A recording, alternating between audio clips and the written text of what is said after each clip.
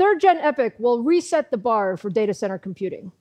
With up to 64 leadership Zen 3 cores, our next-generation server processors extend our leadership in performance, total cost of ownership, and security. But today, we wanted to give you the world's first preview of the upcoming processors, codenamed Milan, running WRF, one of the most popular tools used for climate research and weather forecasting. WRF is used in 185 countries, and as you might expect, to simulate something as complex as a weather system, WRF is an extremely demanding application that benefits from more processing power.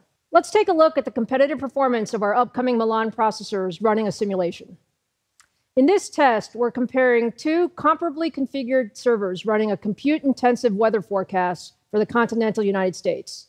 The system on the right features two of our next-generation 32-core Milan processors, and the system on the left features two of the highest-end dual-socket processors from our competition.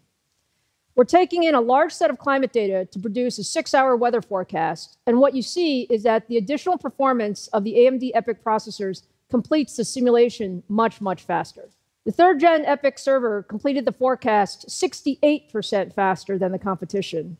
And the speed to complete in this case is very important because if the simulation runs faster, it means scientists improve the accuracy of the forecast by using a larger data set for the model or running more simulations per day.